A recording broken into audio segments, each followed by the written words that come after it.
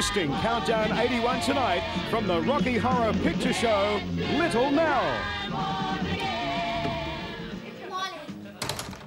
for we're out there. What are you doing? Come here.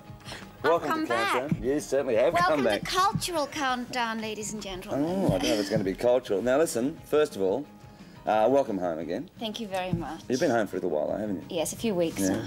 Visiting Mum and Dad? Yeah, doing it all, mate. All right, now listen, first of all I've got to ask you, you were born in Sydney and brought up in Sydney. Yes. So how did a Sydney girl get to become Columbia in the Rocky Horror Show? Via the streets. Where else, goddammit? No, seriously? Yes, via the streets.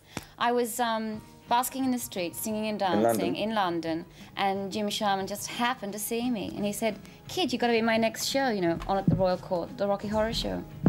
And from there it went from the stage play. Did you play Columbia in the stage play? The original stage production. Yeah.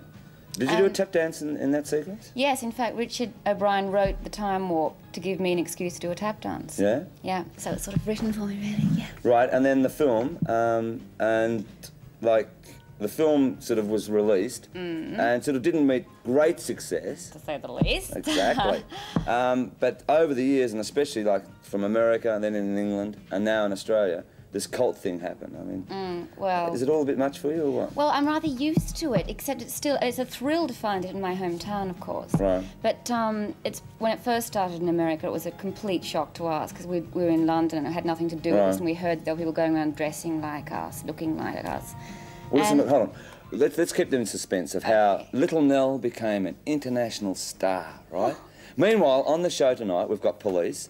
We're doing sort of a interview with police, with a lot of film clips of police. They're in town at the moment. Have you seen the concert? I've seen them. I'm a big fan. Yeah, they're great. The Boomtown Rats with Banana Republic. And, of course, Love, you're doing a number. Of course. Your new single, I love it. I think it's great. Beauty Queen you. is definitely going to be a big hit. In fact, I may do Time Warp. Meanwhile, do you like ABBA? ABBA? Yeah.